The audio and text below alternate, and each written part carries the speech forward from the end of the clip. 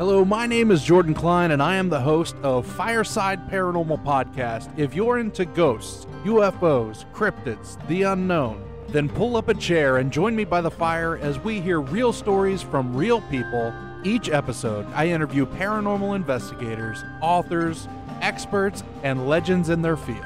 Here at Fireside Paranormal Podcast, we have something for everyone. If you're an experienced researcher or if you're just getting into it, we have a spot for you. We're found anywhere you listen to podcasts, so grab your friends, tune in, and remember, don't be afraid, only believe. You ever seen a ghost? Been abducted? Heard your name whispered from the other room when you're all alone? No, you say? Me either. But if you're like me, you're still fascinated by the paranormal. It seems everyone else has had an experience, and you want to believe it all. So why doesn't it happen to us? What does it all mean? How does it work? Is any of it real? Welcome to Paranorm Girl, a show that will attempt to answer these questions by taking the paranormal completely apart in search of proof. I'm not a blind believer, nor a hardened skeptic. I'm just looking for answers and willing to accept what I find. Welcome back to the Paranorm Girl podcast. I am your host, Kristen. On today's episode, I am joined once again by the ineffable, quintessential, highly congenial Jason Fife. He's on loan from Lost Souls Paranormal Detectives out of Knoxville, and I'm so thrilled he accepted my invite to come back on the show. They just wrapped up a pretty spooky investigation at Old South Pittsburg Hospital, a very active joint, as you'll hear, and Jason shares some of the evidence they caught and things that took place at that overnight. But we also get into some of his other paranormal experiences and cases, a technique for spirit communication that his team utilizes, and some of his top locations to investigate. I always have a really fun time speaking with Jason, and I am so excited to share it with you. So, please enjoy my conversation with paranormal investigator Jason Fife. A founding member and investigator with Lost Souls Paranormal Detectives, fresh off a brand new investigation he's going to share with us today. Welcome back to the show, paranormal investigator Jason Fife. Hello, everyone, and I really appreciate you having me back on your show. Absolutely. Well, we talked about that last time. It was such a fun interview, and I knew then I couldn't wait to get you back on. That was back in February. It's been a minute. Yes. Yeah. It's been a while. And well, how? Before we get into everything, how are you? How are things? Doing good. My regular work is good. So that means the paranormal work is good too. They kind of go hand in hand. But it's kind of been, since summertime's hit, it's kind of been the norm, yard work, just different things like that. But it's just kind of the normal summer. Just a normal, regular, whatever Yes. summer. Yeah. I mean, guess same here. Had a lot of bouncing around with jobs and doing a big move here pretty quick. So, but same old. So, listening back over the last time we talked, our time went by rather quickly, and I know there were some other stories and experiences that you had that we just didn't get to, but Lost Souls is fresh off a new investigation, which is something I definitely want to hear about. You dropped some hints that you guys got some interesting evidence this time through, and I'm so excited to hear all about it. So let's jump right in there. So where did you guys go? Okay, we went to Old South Pittsburg Hospital. It's about two and a half hours from Knoxville, Tennessee. It's right outside of Chattanooga, Tennessee, and it is the Old South Pittsburg Hospital in Old South Pittsburg, Tennessee. A lot of people think it's like in Chattanooga, but it's actually like right outside. Okay. Have you guys investigated here before? Yes, this makes my third time going. The first time I went, the previous owner, basically the place was in shambles, It was almost like it was abandoned, sort of, but they still ran it for haunted groups. The last time we went, there was a car inside the building. I mean, it was different. I mean, it was um, none of the wings have been really blocked off, so it's kind of like enter at your own risk type deal. But this time we went, the new owners of it, they've actually done a lot of work to it. It's very safe now than it was in the past. So you can go there for an overnight investigation or a day tour or anything like that, and it's fine. Okay. You know, there's not objects laying everywhere, if that makes sense, where it kind of used to be abandoned. Yeah. Did I hear you? Did you say there was a car inside of the building? Yes, the story basically it was built um, to be that area's local hospital. And because I think it was like an hour or 45-minute drive to the closest hospital in any direction. So three doctors got together, built this hospital out of their own money, and it's very primitive. I mean, it's one place for an ambulance to pull into, and it's around back. It had, I think I want to say it's 4 stories because you have the basement, which where the lunchroom was at. Then you have a first floor, which was kind of like where that a big nurses station, and that's where people would enter and exit to the hospital. Then you had a third floor, and then there's the top floor, and it has like a garden in between them because it's kind of like a horseshoe setup. It's kind of like a what? A horseshoe Oh, okay. horseshoe setup. Got Well, it you. looks kind of like a horseshoe. Um, but this time when we went, the things that happened there, because I went this time just purely as an observer. Mm-hmm. I just wanted to go and see people's reactions, see what people did, just how everybody functioned together. Because I've investigated with this group of people before, and they're phenomenal. They were super good friends, and like these people are just insanely good at what they do. And we got there, it was kind of normal. Everything was normal with the place. Um, there was like a 30-minute tour where they took you around, and this is overnight investigation. So it's we got there at 6 p.m. To 4 a.m. So we got there, we went in there, met them. They gave us a 30-minute little tour, and basically there are two working lights in the whole building. So you have a light at the ground entrance to go into the hospital, and then you have a light in the like kitchen area that they have set up for you. So Okay. that's the only two lights that are on. No working elevators. It's yeah, So it's up to you to kind of bring your own equipment and flashlights and whatnot to be able to get around. yeah. I Wow. mean, it's pitch black in there. Once you walk about 10, 15 foot, you can't even see your hand in front of your face, Oh, wow. which, if you're scared of the dark, is not a great place to be. Yeah. Um, but I'll get to why I said that here in just a minute. Okay. Um, it kind of has a thing to it, but we laugh, but even as we were doing it, it was hysterical in a way. And so we got everything set up, and we decided, okay, two of the guys, of course, my best friend Craig, he was like, I'm gonna go off, and because he hadn't been there since they did the remodel and everything, and I hadn't either. Mm-hmm. And so he was like, I'm just gonna go off and wander and take pictures and check all this stuff out. We're like, okay, we had walkie talkies just in case. And I brought a friend of mine, Brandon, that I work with. He'd never been on an investigation before, never any kind of paranormal stuff whatsoever. Everybody else that was with us had. So Brandon's like, he's going that way. He said, I'm gonna go by myself this way. He's a little skeptical. He wants to see kind of what this is all about. So Mm-hmm. we get the rest of the stuff set up. And we're like, okay, we're gonna go in, groups of two or groups of three. So we all split up. And this place is big enough to where if you're in the next hallway, you can't necessarily hear the other people. Okay. So, and in some halls or hallways, you can hear other people.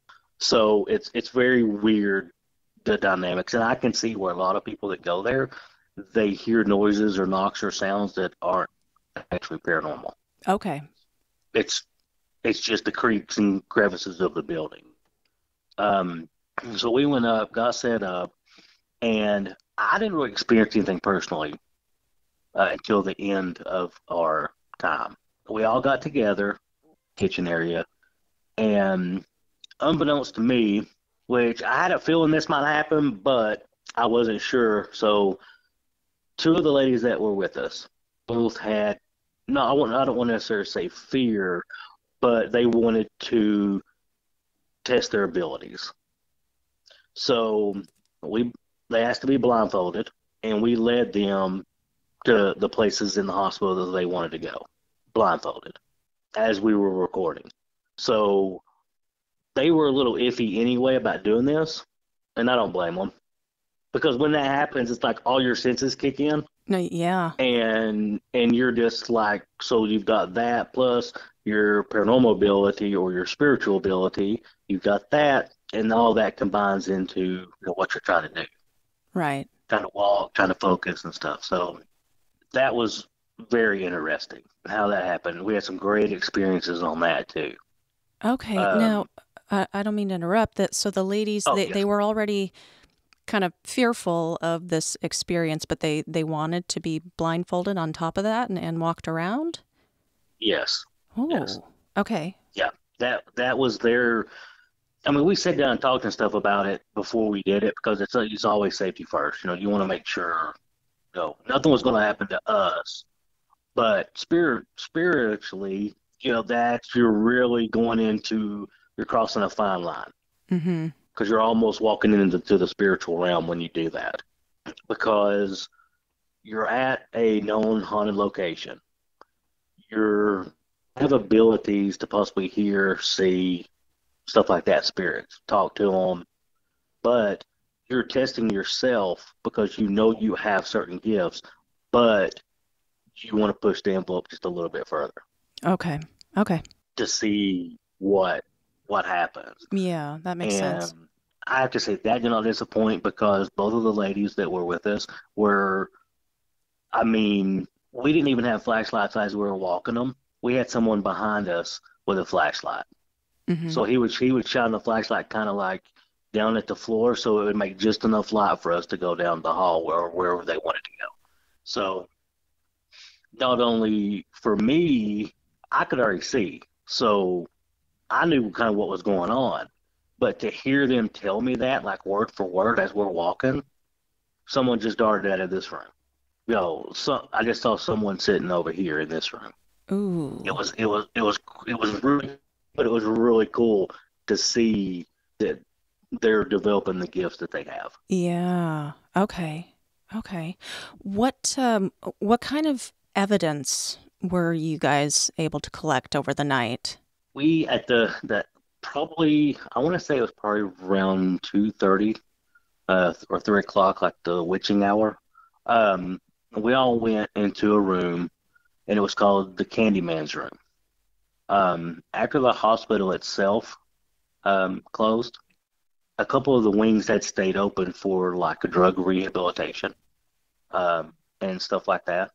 And then on one side, and then on the other side, they had kind of like a mental ward. Like on one side of the hall, so it was kind of split. Okay.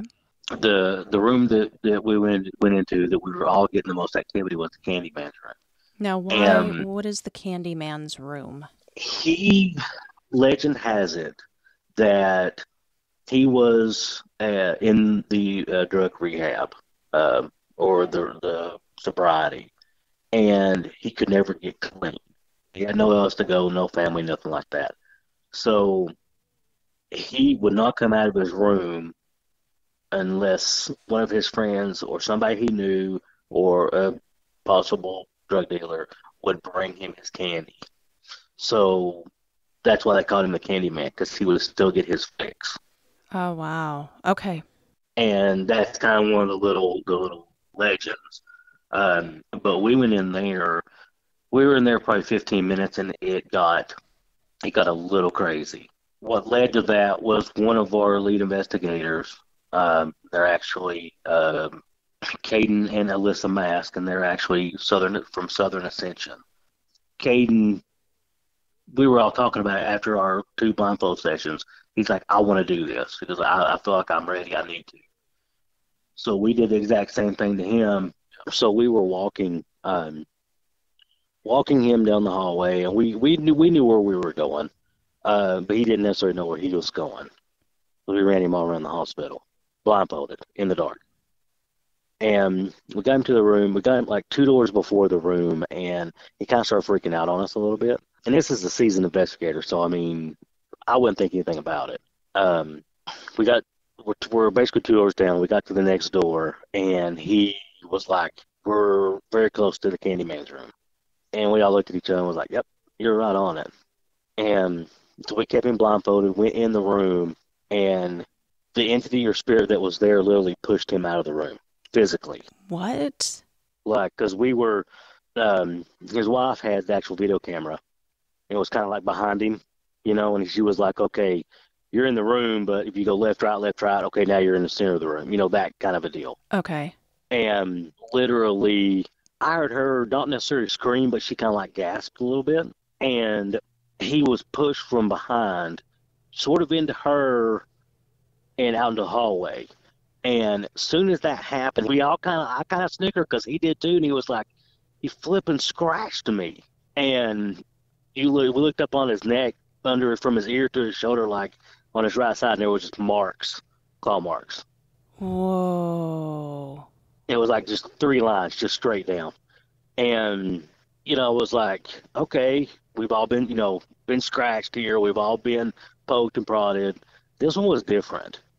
It was like, I know this person. I know him very well. It's not a client or anything like that we go out and deal with. Like, this is someone I know personally. Mm-hmm. It kind of changed a little bit. And that's kind of the way we should all be when we're on investigations.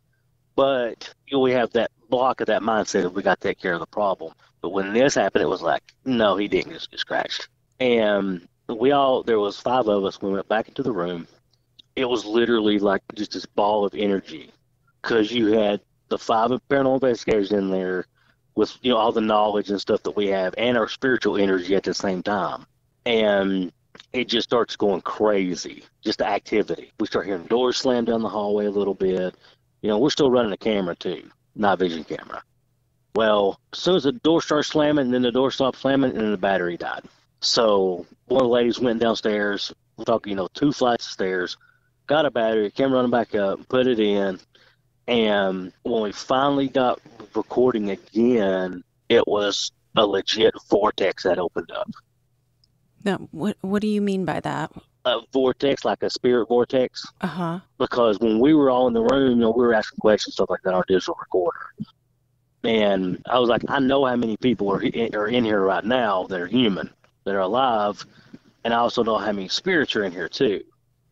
And you could hear the spirit box say 7. And I just said 7 like 30 seconds before that.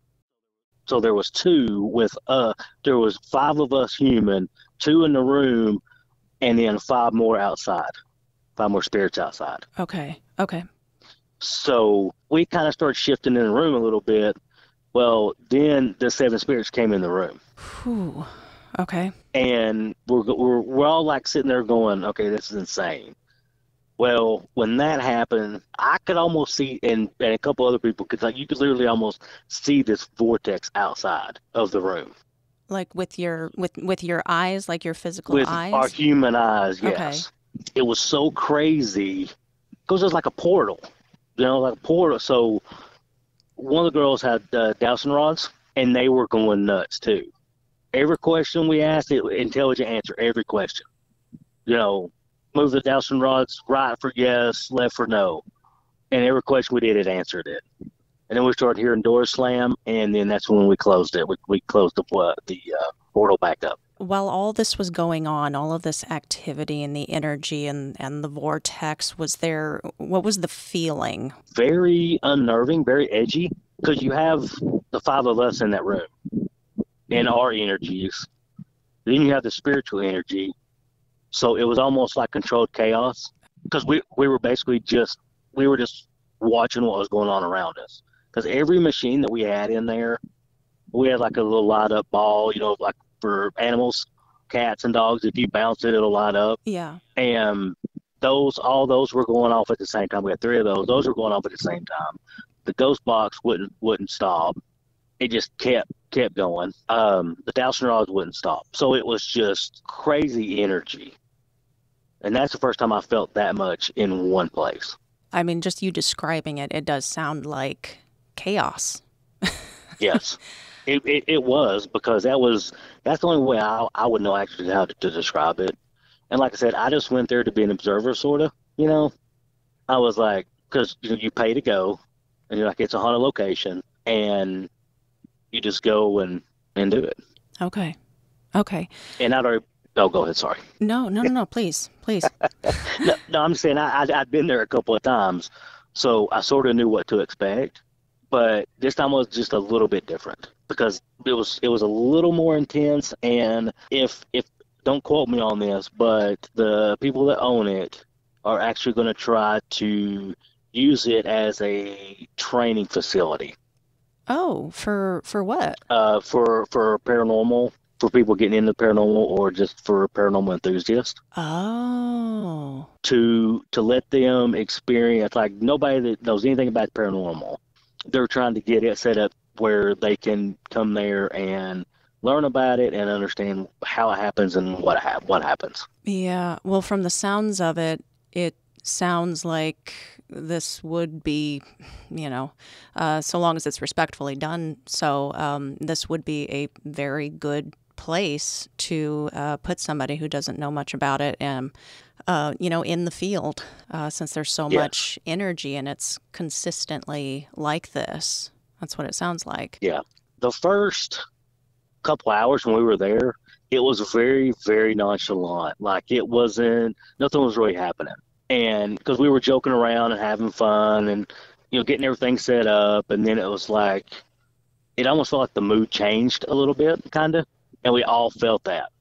And that's when everything started changing. Right. And you said that all kind of culminated around like 2-something in the morning, like the witching hour. Yes. Yeah. Ooh. All right. Well, let's, there's a piece of evidence that I'd like to talk about. Can you talk about the photo? Yeah, I can. The way that was set up was, in the photo, to my right was like our lounge area, or that's where the people, like, if you go there for an overnight, that's where your coffee, refrigerator, all that stuff is. There's 2 doors, and I was standing at the farthest door towards the entrance of the main hospital. And this was the second floor, the first floor is now, but this is what used to be the main entrance. This is where you would come in. This area I was in was blocked off. This was all the nurses and doctors' stations. There was a desk right there, and then through there it was like another little nurse station, and then elevators, and then there was a glass window. So I'm probably, I guess 60 feet, 70 feet from this. I took a couple of pictures of me just standing there goofing around, and I took 2 pictures, and I could see my reflection in the glass. And then I was like, well, let me step back in. So I stepped back in, took 2 more pictures, and come back out, and I took 2 more pictures, but from at an angle. And that's what developed, or what I caught on my phone, was the picture that I sent you. And you can see my outline pretty good, but if you're looking at the picture to the left, it's pretty crazy looking. But then when you look at my picture again, you don't really necessarily see me there. It's really strange on the pictures. It's crazy. Yeah, it's an incredible photo. So at what point did you actually notice the figure? It was only after you took that picture and reviewed it? It was a couple of days after, yeah. Okay.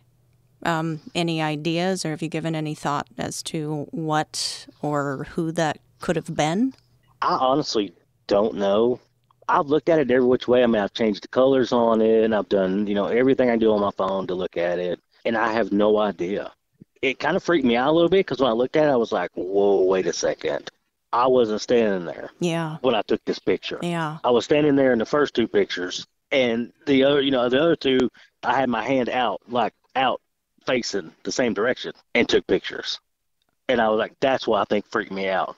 Okay. Can you describe, just for the listeners, what is it that you actually caught? What I got from me going back to review the picture was there was definitely, to the left side of the picture, it was almost like a fog or a smoke. But you see my reflection, but I'm not standing there. I'm not standing in the picture. So I don't know what happened, how that happened. But you partially see my outline. And now we're talking like you're going through 4 doorways to take that picture. Mm-hmm. So it's a distance back. And I think that's what freaked me out. Because when I first saw it, I was just flipping through real fast. I wasn't even really paying attention.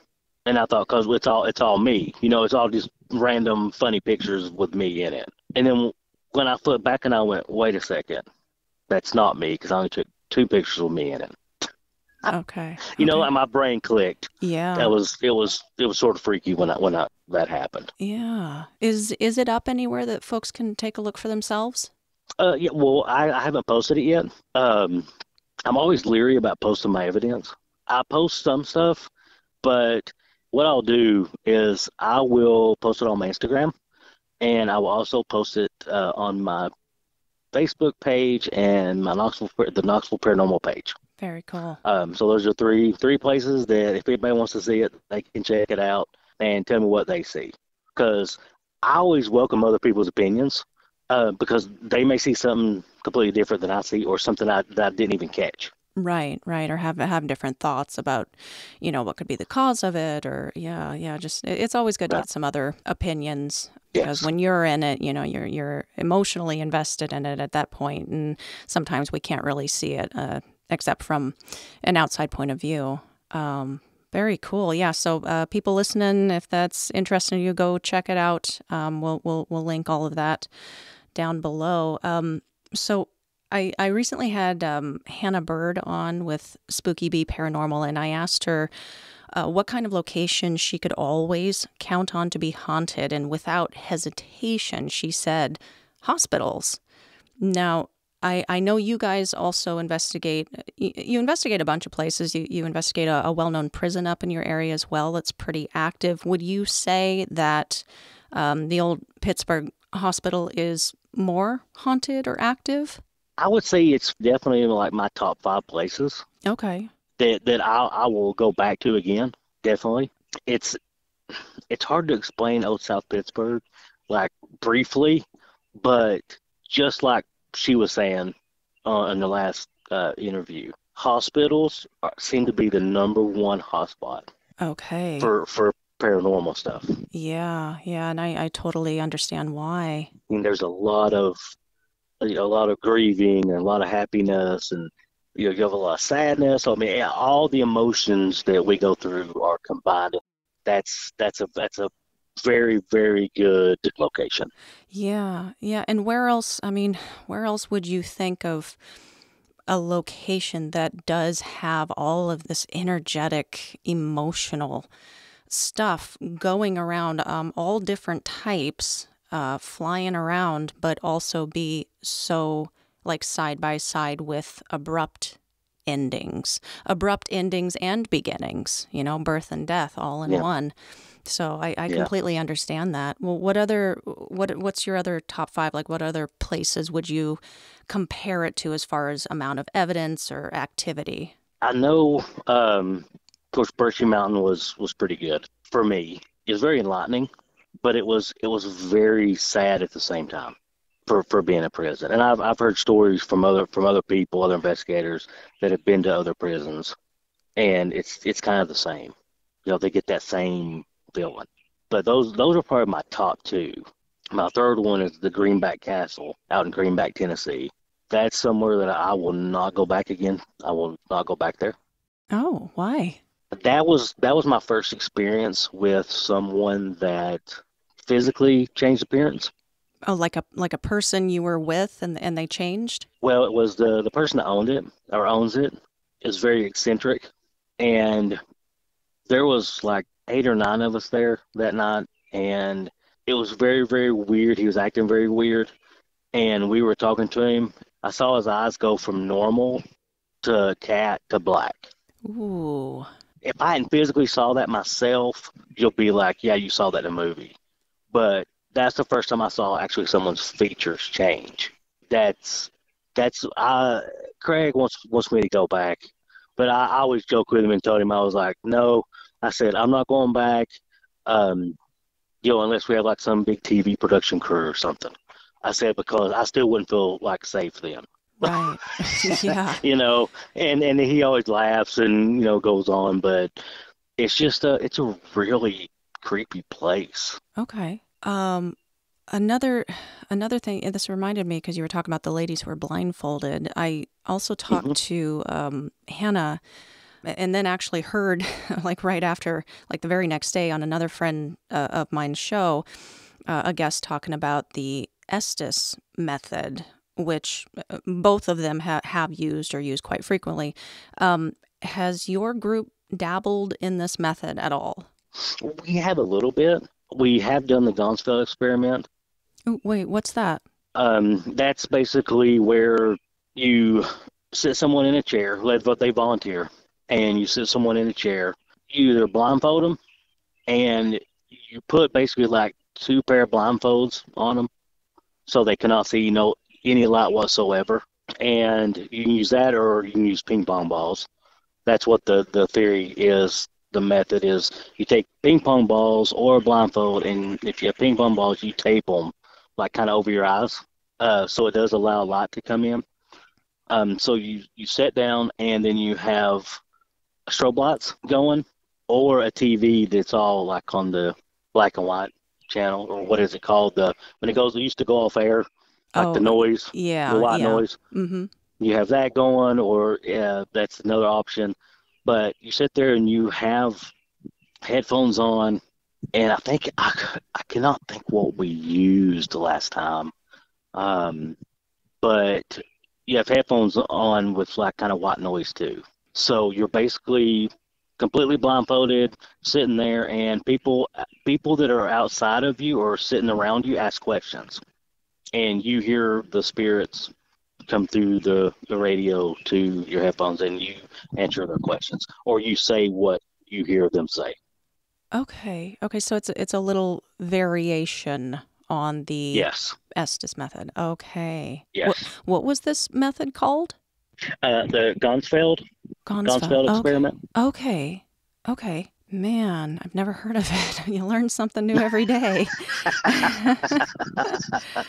All right. Well, I wanted to ask you, like, as far as those types of methods, what do you think about their validity? I personally think they're pretty legit, honestly, because if you can't see and you can hear, but the only thing you can hear is static or white noise in your headphones, I think you're honestly going to hear something or you're not. Mm-hmm. And there have been some people that have just not heard anything at all. Right. And we do like 10-minute sessions, and they haven't heard anything. No questions being asked, no responses from the white noise. I mean, nothing. So, but then I've had some people that I've done it with, very, very, like, you can ask questions and say, now, mind it, they can't hear you. So you just ask questions like, do you know what year this is? Do you, just simple questions. And it might not be right then, but the person sitting there will blurt out the year or the time or something relevant to the spirit that they're talking to. Yeah, it's very compelling evidence. It really is. It is, because when they answer, when you ask a question, they answer, and you look at the person next to you going, did that seriously just happen? Oh, yeah. Just stand the hairs straight up on your arms and your eyebrows, too. Just stand straight up. Exactly. Are you into the paranormal, true ghost stories, Bigfoot and alien encounters, or high strangeness and conspiracies? Well, if so, then you should check out my podcast called Somewhere in Dreamland. My name is Ken Mark, and every week I interview authors, researchers, and experiencers alike in the fields of the paranormal, cryptozoology, ufology, and spirituality. So why not take a dive down that rabbit hole with me and search for Somewhere in Dreamland wherever you listen to podcasts. That's Somewhere in Dreamland. You've been involved with over 100 paranormal cases by this point. Yes. You guys have been at this for years. I bet you've got some stories to share. We can do that this time. What are some of your most memorable investigations or findings? We've been on so many cases. The one that's still, and this is, I'm not sure if I've talked about it with you or not, but strangely enough, before we went to old South Pittsburg, myself, Tamana, Craig, and his niece, we have this local pizza place. And I was like, hey, he called me up. He said, hey, you want to go get lunch? I said, yeah, man. I said, just meet me over here. And he's like, not a problem. So now I went to this place a couple of times before this. So there, and it's like a pizza, and then you have ice cream right beside it. And the ice cream shop is actually in a house that was built. It's like 180 years old. So, I'm not thinking nothing about it. The first couple of times that I went, I didn't think nothing about it. Didn't even, didn't cross my mind. So I meet Craig over there. We get out, we go and eat pizza. You walk right across the little street, and you go into the house, and they have like homemade ice cream and stuff. So we order, and Craig's going, this house sure looks different. It looks very different now than it used to. And I'm standing there like trying to decide what kind of ice cream I want. And I was like, Craig, what are you talking about? Because he was like talking loud, louder than normal. And so we place our order. We go sit down, and he was like, I'm not really feeling too hot. And I'm like, what are you talking about? I said, you look fine. By that time, the ice cream came. We sat there, enjoyed our ice cream, left. The most craziest part was he texted me when he got home, and he was like, that house is the house we investigated. And I was like, no, it wasn't. I said it was a different house. Well, 7 years prior, the lady that owned that house was having paranormal issues. And there was nothing around that house at that time. It was just a house. Well, now everything's built up, so there's like a little strip mall and, stuff like that. I never paid any really attention to it because it'd been 7 years ago, right? So I didn't really think nothing about it. Yeah. And when Craig texted me, I was like, no. So I started looking through some of my files, and I was like, holy crap, it was. That was the same house. And I messaged Craig back, and I was like, you were right. It was the same house. He was like, dude, and this was like, I messaged him back that, and he messaged me back. He said, I'm still not feeling good. And like 2 days after that, he texted me back, and he was like, that house, he's like, I don't think I can go back. He goes, it's like physically made me sick. And I was like, are you serious? And he was like, yeah. He goes, it literally, he said something about that house. He said, I couldn't quit thinking about it. Had it made him like sick or ill when you had been there the 7 years prior? No, it was fine. Yeah, we were there like 7 years prior. Oh. And it was fine, no big deal. And then since then, of course, it's changed hands. Because when we went into the original investigation for the lady that lived there, and she was an international art dealer, and she would go to Italy, France, Russia, Spain, wherever, and buy for antique furniture sets and have them shipped back to sell. So her whole house was nothing but antique furniture from other countries. And that was one reason we had went out there in the first place, because she was having problems, was having issues and stuff. And when we left, we tried to explain to her very nicely that, hey, all this stuff is the reason why you're having the problems you're having. So not only do you have all these spirits in your house, but you have all these spirits in your house that are from different cultures. So now, and she's looking at me like, I don't understand what you're saying. She goes, this is my job. And we were trying to explain to her that, hey, you might want to try to either limit purchasing stuff or, doing something a little different, because she was bringing all this negativity into her house, or where's negativity or positivity, but a lot of it was negativity. And did she ever, as far as you know, pick up what you were putting down? She, after we talked to her, she contacted a cleansing or spiritual advisor. His name is Bill Bean, I don't know if you've ever heard of him or not. Never dealt with him or anything before this, and never really have since. She got in contact with him, which we referred her. We contacted him, and then she got in contact, and he came out and basically spent the night. We had all of our cameras still set up and got rid of whatever bad stuff was there, supposedly. But then fast forward and Fast Craig's forward. getting sick. Yeah. Yes. Okay. Yes. I haven't spoke to the owners that actually own these two businesses. It's the same people. But I'm really curious to find out if anybody that works there or if they've ever had any issues, which it's kind of hard to do. Like, hey, my name is Jason Fife. I'm with Lost Souls Paranormal Detectives. We were here 7 years ago.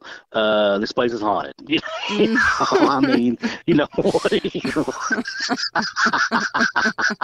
Yeah, it's kind of people might not take too kindly to no, to that. no, and I joke about that all the time. And they're just looking at me like, what? And I'm like, that's kind of how you have to do it. There's no other way. Oh. But you kind of have to step softly when you start talking to people about this stuff, especially business owners and stuff like that.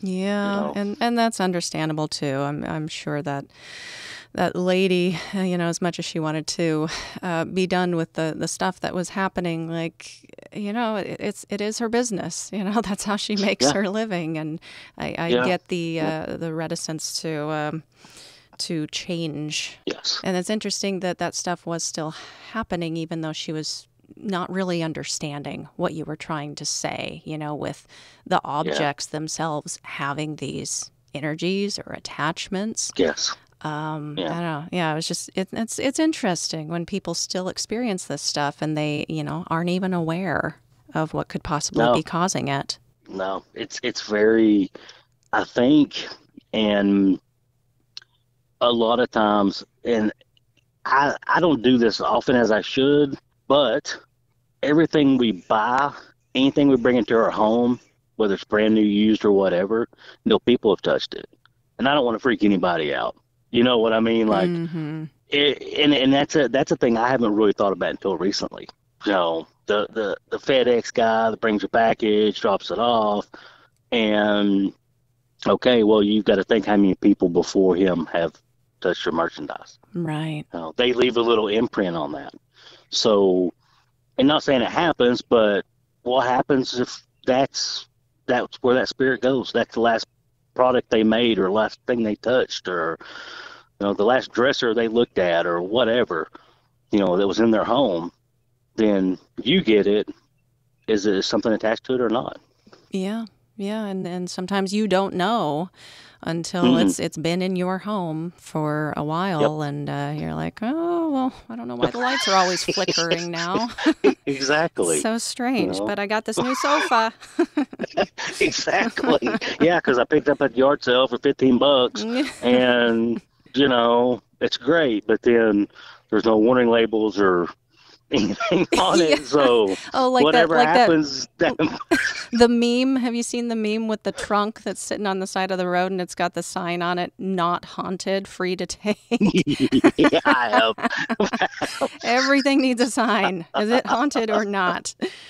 Yep. That's a big thing here, actually, in Louisiana. It's so funny. I've never seen it anywhere else, where if a place is up for sale, they will actually have real signs on the buildings underneath the sale notice, not haunted. That's hilarious. Is that not hysterical? That's, oh my God. I'm sure they do it elsewhere, especially in the New England area and all that is definitely haunted and has that kind of activity. But I thought that was so funny. It is. Well, we also talked last time we spoke about your empathic bordering on mediumistic abilities. I know you won't quite go there, but I was curious if Lost Souls do utilize specifically the help of people with those kinds of abilities like that, like that's their calling card. Like, do you often bring on mediums or psychics to kind of help with the investigations? Yes, we do.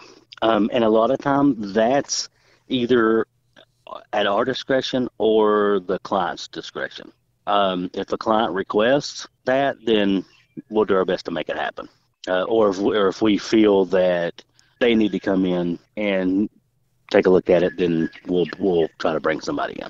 I got you. Okay. But if the client doesn't want it, then we won't do it. Are they considered part of your core group, or are they, you just have people that you can call on when you need them? We have people that we can call on and just ask them, and usually sometimes we have to get over 2-3 people.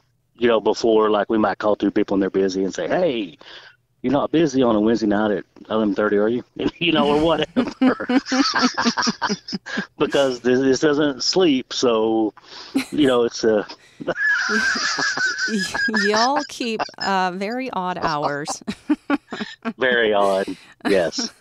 Well, do you guys ever specifically recruit for new people to join you? Join your group? Honestly, it's been Craig and I since the start. Right. We haven't looked for anybody to do it. Normally, we invite people.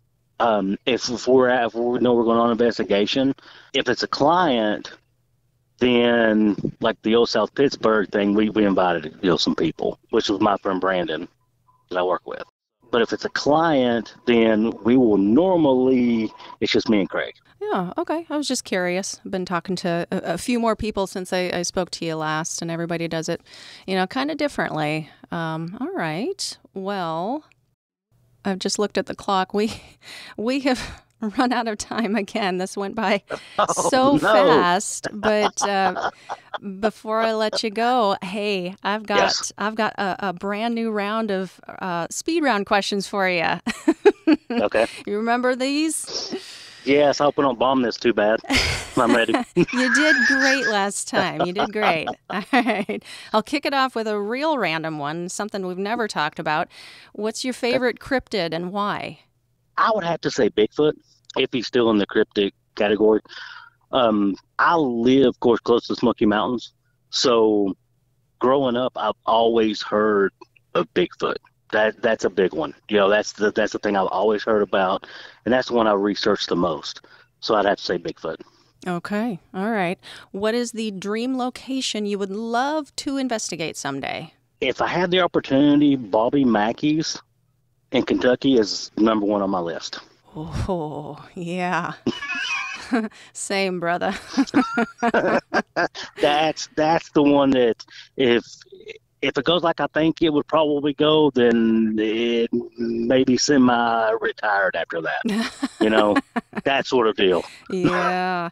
I've never seen an investigation or a video taken there of the paranormal activity that didn't just downright terrify me. That place is something else. Yep. All right. From all of your investigative and personal experiences, what is something that a lot of folks believe about the supernatural, maybe it's in the mainstream or generally accepted, that you think we've gotten wrong? That's a tough one. I hope I answer this correctly, but not all ghosts are ghosts. Not all spirits are spirits. Okay. What have you discovered that leads you to believe that? A lot of investigations, you'll get dust or shadows or this or that of stuff, and it's not real. Right. And a lot of people believe that I've captured it. I'm that one person, I've got the ultimate capture. And only a handful of times in my life have I actually got really great evidence. Okay.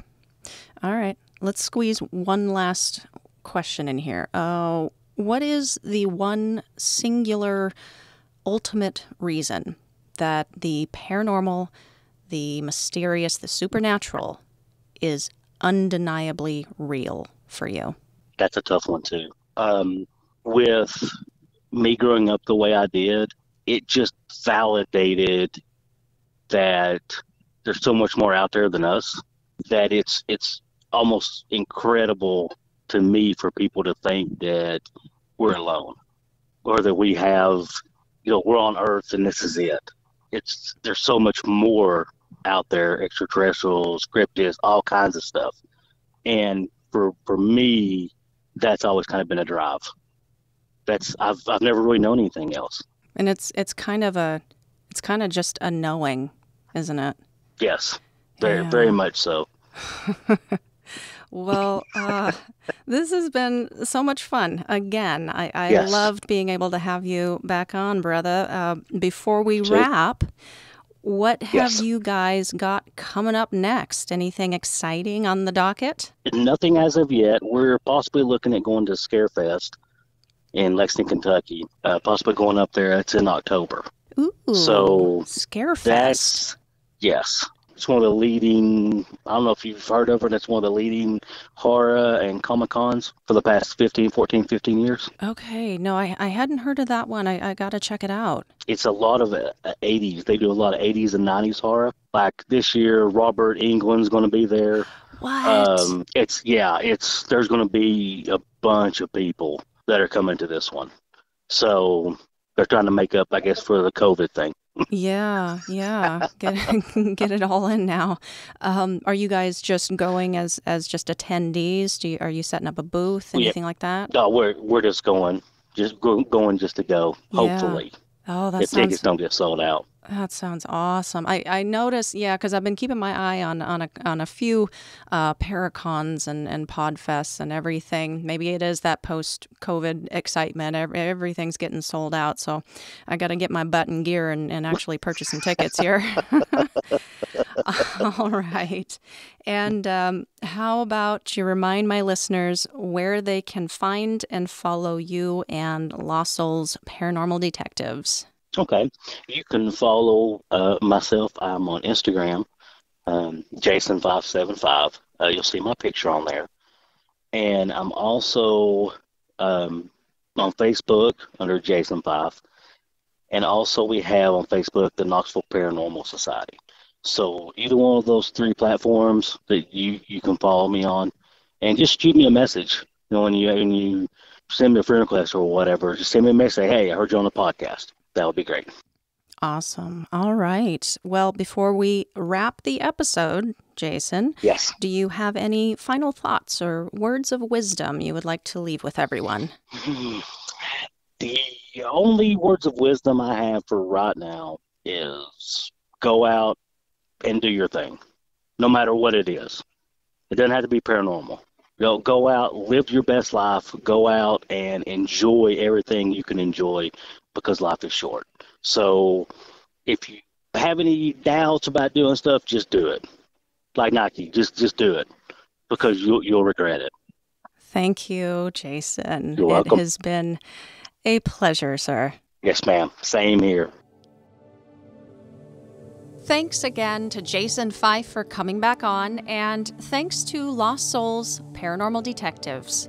If you didn't tune in last week, you might have missed the announcement about the Tarot of the Unexplained Kickstarter that just launched a week ago by my friend Dave at davezilla.art on Instagram.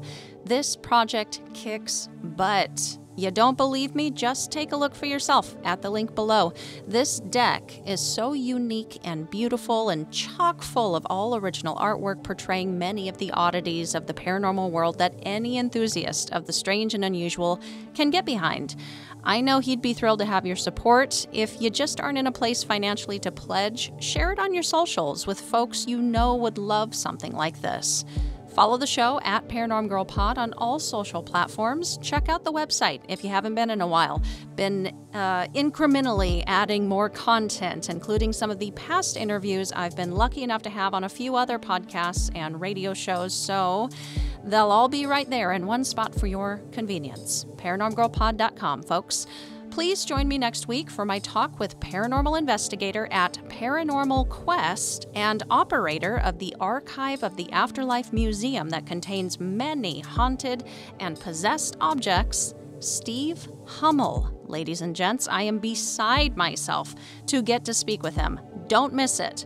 All right, that's a wrap for today. Stay safe, keep the nightlight on, and sleep with one eye open.